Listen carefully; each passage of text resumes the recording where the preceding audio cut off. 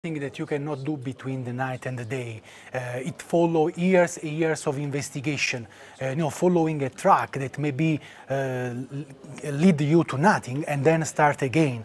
That is the police operation, usually how it develops. And you can find maybe the solution when the people, these people, just do a mistake. A very little mistake can be a victory for the police. Nevertheless, he was dubbed Italy's second most dangerous man, and he seemed to be hiding in plain sight. How was it that he was living in an apartment with his wife, with his cats, in Naples of all places? That is a great question, because that shows you the power that these organizations still have on the territory.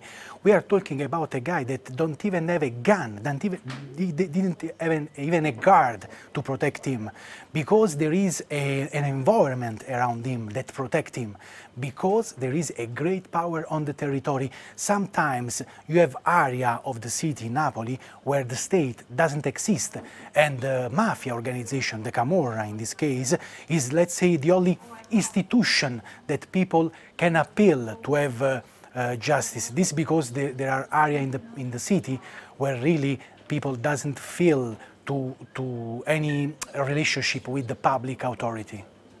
And briefly, how significant is this arrest? This arrest is very important.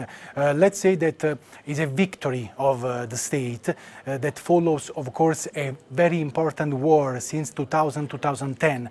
Just to give you some data, in one of those years where this family, the Lauro family, just moved the war in Napoli, we had more than 150 people killed, and this is a record in 1 year that we didn't see since the 80s.